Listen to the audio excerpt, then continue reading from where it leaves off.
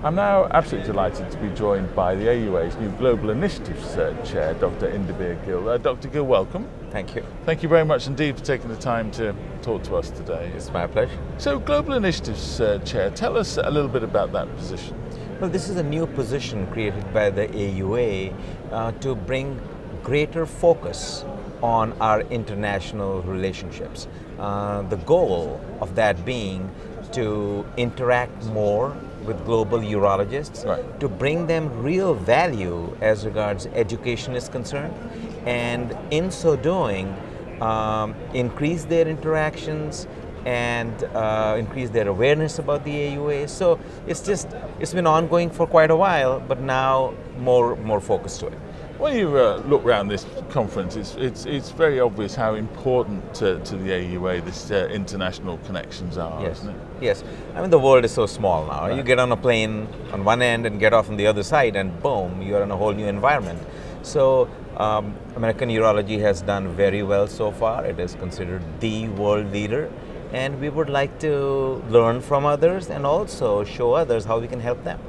Tell us a little bit about how those international education programs that the AUA runs, how does that, how is that compared, let's say, with the domestic programs? So the international program is going to be an extension of the domestic. Right. So whatever various scientific, educational endeavors we have ongoing in the United States, various categories are there. I don't want to go into each single one, but right, various categories of educational and training opportunities are there.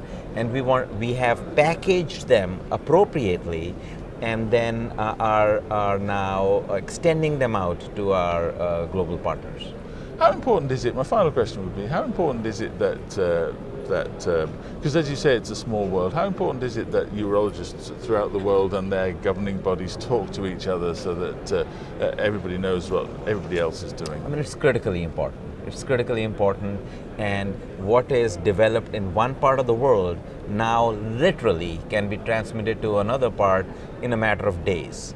And increasingly in my travels around the globe, I see a very comparable level of expertise already there in various countries. Now, if we could bring the awareness of new cutting-edge technologies, right, and help tailor them to the local, regional environment, that I think would be beautiful. And the AUA really is committed to doing a leadership position in this. Well, Dr. Gill, thank you ever so much, yeah, and best of luck with the position. Thank you very much. Thank you very much.